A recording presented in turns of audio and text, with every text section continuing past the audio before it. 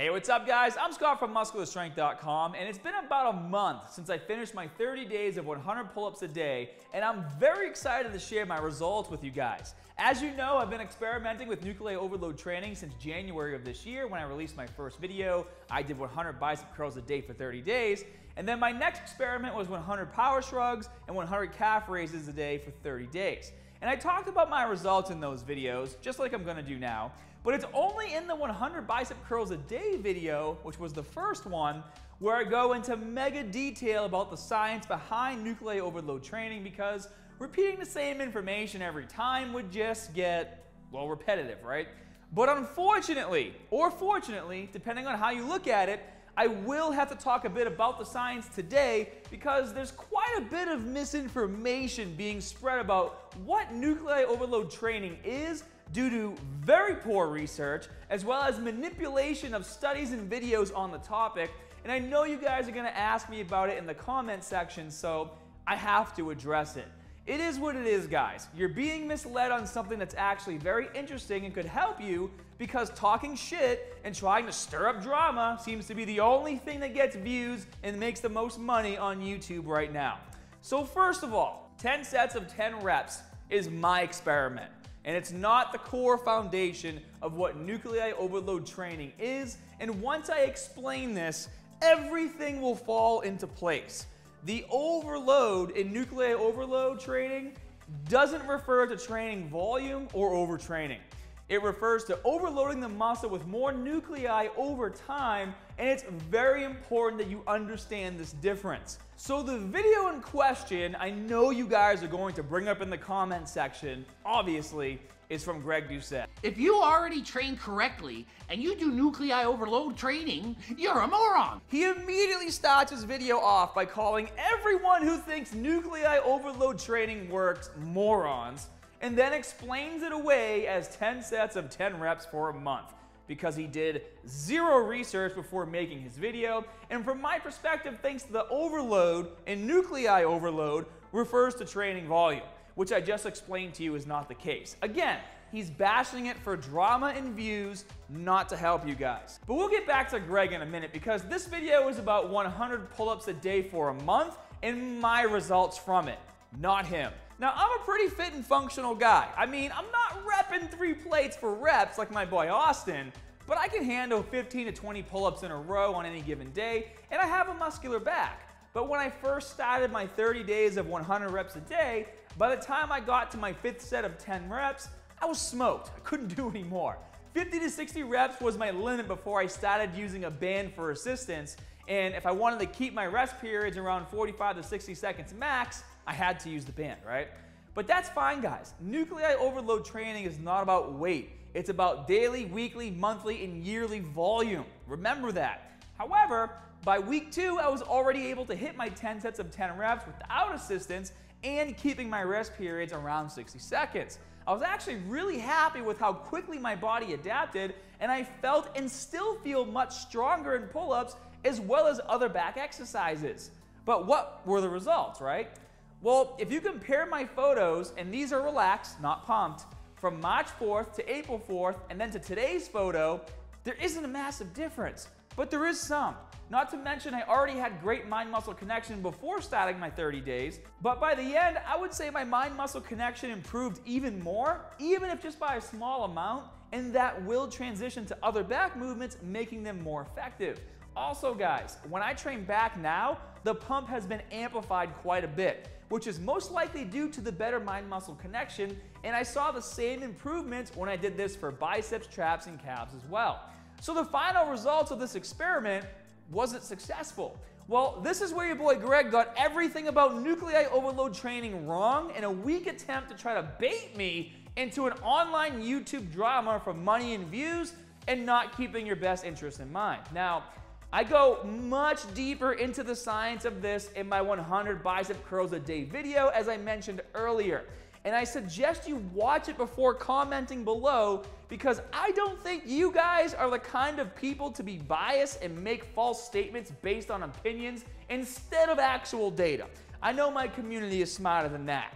But here's a quick recap. Nuclei Overload Training is not a secret technique to build muscle fast. It's not, and I never claimed it was in any of my videos. In fact, I still believe the results or growth I've seen in my biceps, my traps, and my calves, and now my back are directly due to going from a time in my life where I wasn't training hard to drastically increasing my overall volume with full body workouts and applying the Nuclei Overload 100 reps a day challenge. Let me explain. I moved to Florida in 2018. I had to pack my house and my gym, drive from New Hampshire to Florida, and then got stuck in an Airbnb for 6 months. While in that Airbnb, I was stressed out of my mind going back and forth to the construction site from my home every single day. And when we finally moved in, I then basically had to rebuild my entire life and my business and build this gym that I'm in right now. So training during that year and a half, and even a bit before the move, was very sporadic at most. Maybe 2 to 3 times a week, just trying to keep my head above water, basically. It's only been in the last 7 to 8 months where I've been more focused and dedicated than I've been in years, and right now I feel like I look the best I've looked in a long time, or ever, right? I'm a solid 190 pounds right now, and still pretty lean and functional. You guys have seen the full body workouts. They're intense. But don't get ahead of yourselves, because I know what you're thinking. Scott basically just explained away his recent gains as not being from Nuclei Overload Training, but from being consistent and just training harder. Well, again, guys, that's not how Nuclei Overload Training works. But then again, all of that time off where I wasn't training as intense or couldn't train does relate to one of the underlying principles of Nuclei Overload Training as discussed by Team 3D Alpha, and that's detraining. Now, the reason why I know Greg was trying to bait me into YouTube drama with his video is because of 2 things. Number 1, because in his first video he talked about 10 sets of 10 reps. Nuclei Overload Training is basically, you just pick a body part for, say, a month. You're gonna train it and do it like crazy for a month. So let's say biceps. I do 10 sets of 10 every day for a month. Nuclei Overload. I'm gonna overtrain my biceps, and then it's gonna be forced to grow and repair and get bigger, and then long term, it's gonna spark my body to be jacked and huge. Which, as I mentioned before, is my experiment, and not the basis for understanding Nuclei Overload Training and how it works. Like, not even close, guys. But he never said my name, and with all of you stuck at home right now, I thought a much better use of my time was continuing to create home workouts for all of you. So I ignored it. Who cares, right? But then what happened was that his first video didn't get a response from me, but he did catch the attention of Jonathan Megan from Team 3D Alpha, who has been educating you guys on Nuclei Overload Training for free on YouTube for years, like since 2011, and he was pissed with all the misinformation that was being spread, and so he made a response video. And then Greg made a response video to Team 3D Alpha, which brings me to the second reason I knew his original intentions were to bait me, because he used my name in his tags. So that confirmed it. Like, really? Come on. So what is the basic definition of Nuclei Overload Training then, right? Well, it's not 10 sets of 10 reps for 30 days, bro. A proper definition of it would be this. Nuclei Overload Training is the process through which we're trying to get satellite cells to activate and donate their nuclei in response to muscle damage or high-frequency rep training like blood flow restriction training in order to surpass your myonuclei domain limit so your muscles can hold more mass. Not once in my videos did I say this is a secret technique for fast muscle growth, and neither did Jonathan. So then why am I claiming my weight went up and my muscle mass increased? A lot of you have been commenting on how much better my biceps and traps look now in my recent videos, and I agree, there is definitely a noticeable difference. You can't deny it. So what happened? Well, guys, think about the true meaning of Nuclei Overload Training. I went from being detrained to training with large amounts of volume. I basically reinflated, or a better term would be muscle memory. You see, when you stop training or aren't training as hard as you normally do, you lose size. We all know this. But the nuclei don't leave. The muscle shrinks, but the amount of myonuclei in the muscle stays the same, and it's the amount of nuclei you have that determines how much mass your muscles can hold. So essentially, my body is reinflating due to the more intense training as well as boosting my daily calories. Guys, take a look at me back at my 2 reasons why your biceps won't grow video from 2013. My muscles look way more dense, and it's because back then, I was training way harder. I just had more time to dedicate to training back then. But even in that video, I was still only about 172 pounds. But as of right now, 7 years later, I'm 18 pounds bigger. Is it all muscle? No, but definitely quite a bit of it is. You see, guys, true nuclei overload training is something that happens over years and years of training. Take any sport or labor-intensive job. Usually the muscles that get worked the most are the most developed. And then when a proper workout program is applied, those also seem to be the muscles that seem the most growth and look the best, right? But why? It's because of years and years of hard work and dedication that over time continue to bring more nuclei into the muscles that were trained the most. Dancers don't have amazing legs because when they were kids, like 5, 6 years old, they thought, whoa, maybe I might have amazing leg genetics when I get older, right? But for some reason, the majority of dancers have well-developed glutes, legs, and calves. Gymnasts are the same way. Look at their upper bodies of some of these guys. They are insanely developed because they do a lot of work that requires a lot of upper body strength, and the body adapts. It's not a coincidence, nor does it fall outside of what we can determine using common sense. But how does this relate to you? That's what's most important. Well, let's take new lifters, for example. You've all heard of newbie gains, right? A lot of you have experienced newbie gains if you're an advanced lifter watching this video. This is someone who is untrained, which means that they don't really exert themselves too much in their day-to-day life, and it's very likely that because of this, that they're also way below their maximum myonuclear domain limit compared to someone who is active. And by active, I mean maybe not a bodybuilder, but someone who plays sports or has a labor-intensive job. But this is why new lifters grow quicker. Their bodies are way more sensitive to muscle damage and mTOR, and the response is the rapid fusion of surrounding satellite cells, dumping all kinds of new nuclei into the muscle. But as you reach your myonuclear domain limit, the newbie gains slow down and your rate of muscle growth is much slower because that's what happens when you're natural, right? That's what it means to be a natural. You'll continue to make gains, but at a much slower rate. So is there a way to reignite these newbie gains? Well, yeah, but not in the way you think. And that's where nuclei overload training comes in. Basically, what we're trying to do with this technique is utilize high training volume for 30 days to try to trigger as many surrounding satellite cells as we can to donate more myonuclei into the muscle. But as each day goes by, the satellite cells become less and less responsive to the high volume training, and so at the end of the 30 days, we need to detrain so our muscles can become once again more sensitive to muscle damage and mTOR, and this is why the rest period is so long, around 10 to 12 days off from training that muscle group you just did for 30 days. Think about it like this, guys. You ever not go to the gym for a few weeks, and then the first day back, everything feels heavy, and the next day you're more sore than you've been in years, right? We all know this feeling.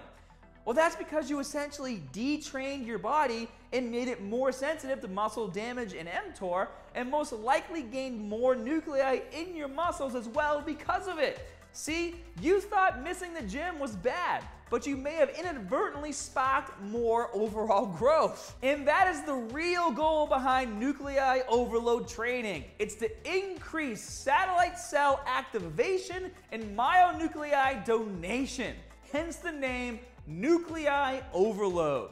It's about trying to increase the nuclei in the muscle in 30 days. Not increasing the muscle size. It's about trying to increase the nuclei in the muscle in 30 days, not increasing the muscle size. But some of you will see some growth, and if you do, that's great. Just don't expect it, right? For example, I never trained my traps as hard as I did during those 30 days of my experiment with power shrugs. So I truly believe I saw some actual muscle growth because my traps are a lagging body part for a reason. I never trained them hard, and it's not just inflammation. because that was months ago, and my traps still look great. Let me also say this. Before I moved to Florida, I bulked up to like 185 pounds, and I looked way too fluffy. I hated it. I was holding too much body fat in my abs and my lower back, and decided that I needed to trim back down to 178 to 180.